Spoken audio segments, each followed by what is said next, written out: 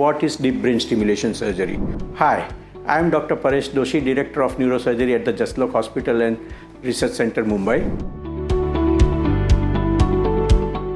Deep brain stimulation surgery is a surgery which was invented in around 1990s. It involves implantation of two electrodes through the small hole on the top of the head, going into the deepest part of the brain, what we call it as a target.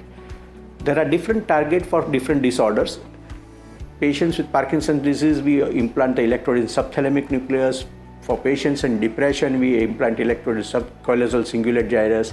Based on those targets, the area of those brain cells will be stimulated. Now, for stimulation, you require current.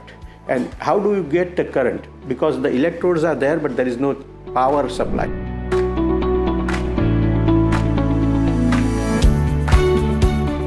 So the electrodes are connected with the help of an extension which runs behind the ear and goes to the chest wall. And here at the chest wall, we implant a small pacemaker, and this is called implantable pulse generator, IPG, or it is also called pacemaker. Various names are there.